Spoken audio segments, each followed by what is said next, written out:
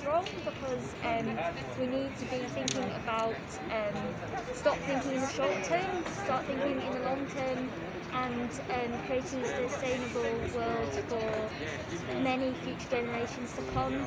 So it makes no sense to me why you'd invest in fossil fuels when we should be throwing all resources into building a more sustainable world for the future of the human race. I want to see a just future for my children, my grandchildren, and the people who are already suffering. Yeah, I'd like to see Strathclyde Pension Fund divest from fossil fuels. The money that's going towards fossil fuels now is going to be with generations for decades to come. New fossil fuel infrastructure that's going up is not just here today, it's going to last for like 40 odd years, and that's going to continue wreaking havoc on the planet.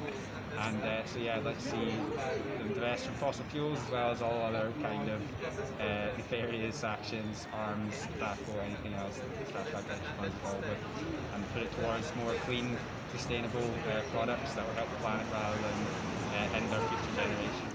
Personally, even though I'm still quite young, I've been working for over a decade and paying a pension for over a decade.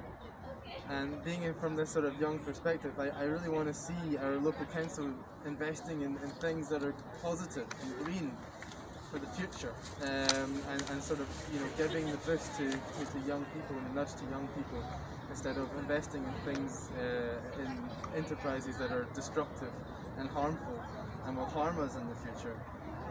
So I just want to see our local council getting behind the youth, getting behind green enterprises, and paving the way to a better future for all. So a retired member of the pension fund, and I feel the same as Shane.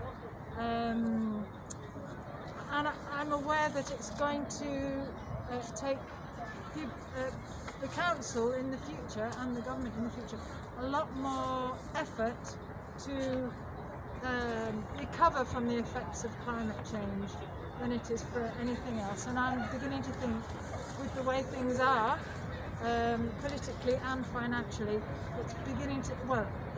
they're starting to play chicken with our pensions now by continuing to fossil fuels. It's just a question of when all the ducks are in a row and the whole thing is going to collapse. So it's just a question of when, and they need to be pension funds needs to be very careful to avoid getting their fingers burnt.